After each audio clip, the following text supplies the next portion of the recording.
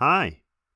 So today I wanted to show you how you can make interactable objects in a 3D game in Godot light up whenever you're looking at them. This way you can show your players what they can interact with and what they can't. So to start out with, I just have a simple 3D scene here where I can look around, I can move a little, and when I look at a cube like this, nothing happens. Now, first of all, we want some way to recognize if we are looking at this cube. For this we are giving the cube a second collision layer. I'm using the first collision layer for actual collision, and the second collision layer here specifically just for objects that are interactable. So objects that the player would be able to click on or use for something. Maybe objects you can pick up, something like that. Alternatively, you could just go and use groups for that, whichever you prefer. Anyway, so the camera attached to the player currently is right here. So what we want is a raycast coming out of the camera. So let's enable the raycast so it actually does something and set it to 0 and let's say -5 here. So that's our range. This end here is how far we can interact with something or how far it's going to be lighting up. You can change this number here to whatever you like.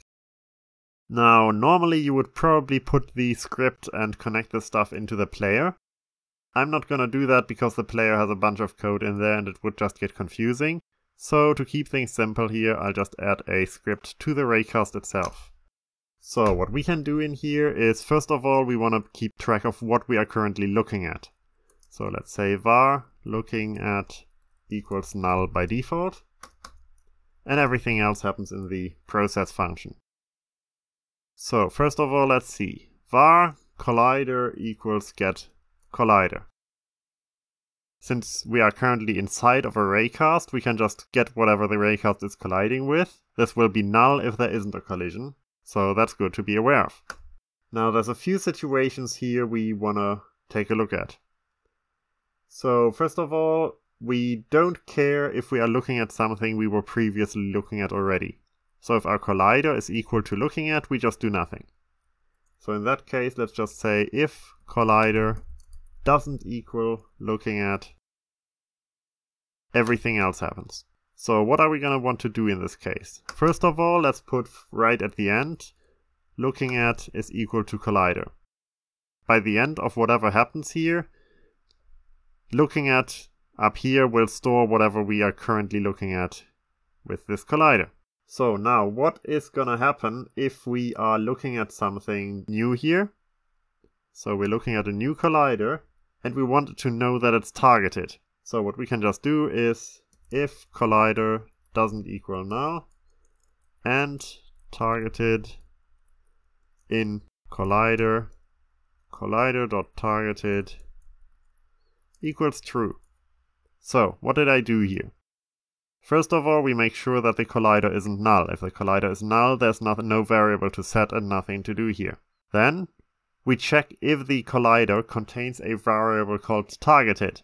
I made this up. This is not a variable that is built into Godot. We have to create that later.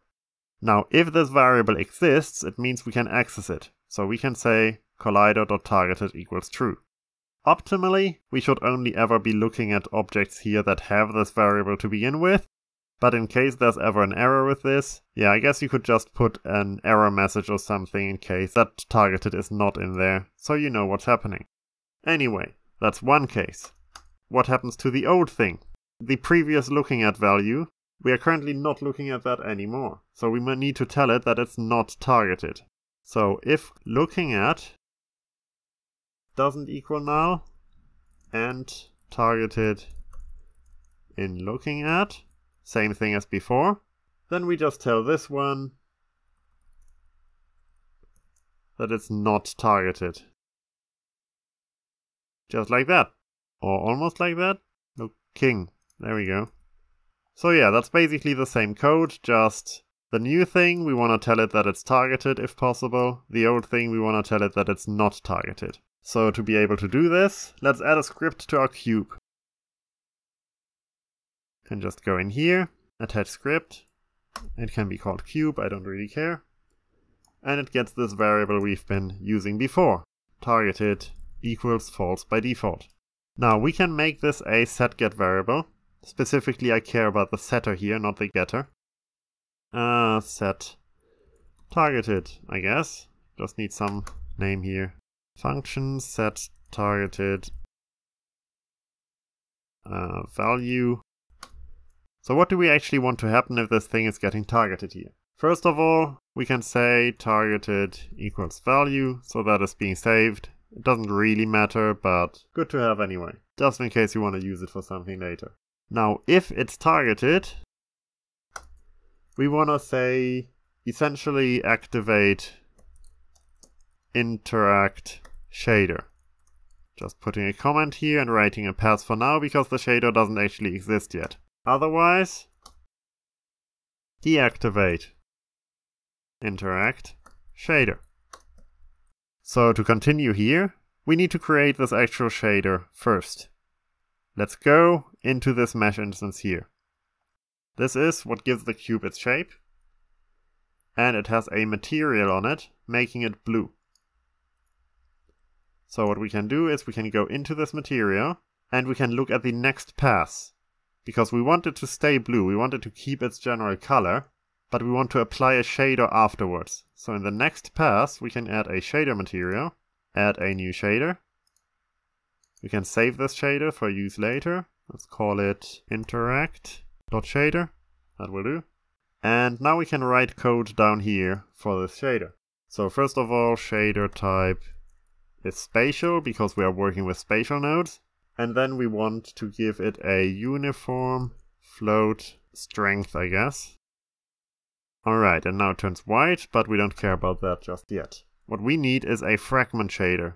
This means we can change whatever colors are on this thing. So, void fragment, and there's our function.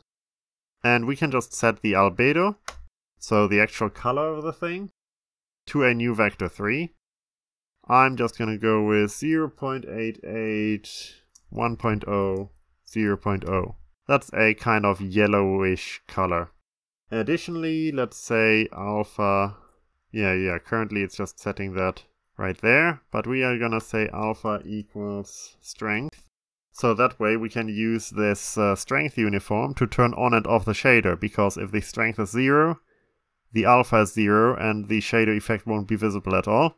If we make it to a larger value, it will become visible, and that means technically you can set it to different strength. You can make some things more yellowish and some things less so. But I'm just gonna use a constant for that, since I just want everything to show up like that. So now we created this shader, and the shader instance is somewhere in there. So let's use that. Var shader equals, let's make this an onReady var, because the child nodes might not exist yet. Mesh instance is what we want to work with. The mesh instance has a mesh, and the mesh has the actual material on it. So we do .mesh.material.nextPass. That's how we get the next pass shader. That's what we want to work with here. That's where we can set the uniform. So here, if we want to activate the interact shader, we can now just say shader.setShader param strength 0.2. Same thing here. Shader.setShader param strength 0.0. So 0.0 we're turning it off, 0.2 we are turning it on, but just slightly. We don't need the pass anymore. And with that everything works fine. We can look at it and it turns slightly yellowish, but keeps its general color, otherwise it's still blue. And if we look away, it doesn't have that color anymore. Now there's one thing to keep aware of. If we set this to the shader here, that applies to every instance that has the same shader on it. So if I copy this cube over, say I move it over here, then let's see what happens. I look at one of them and both of them get highlighted. That's an easy way to fix this.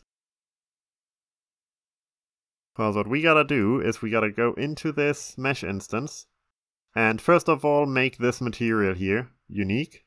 Well, this material here. The mesh should probably also be unique if you want to be able to reshape it. So let's make that unique. Let's make the material unique. So that means we can now recolor this one without recoloring the other. So let's make this one red. Then let's go into the next pass. And the shader material here, kind of invisible, but that also needs to be unique. And lastly, the shader itself also needs to be unique. Now that we go through this chain and make all things unique in order, if I go back in here, the cubes light up separately, just like we had before. If I get too far away, they no longer light up. That's how you can mark objects as interactable in Godot. This will be all for today. Bye.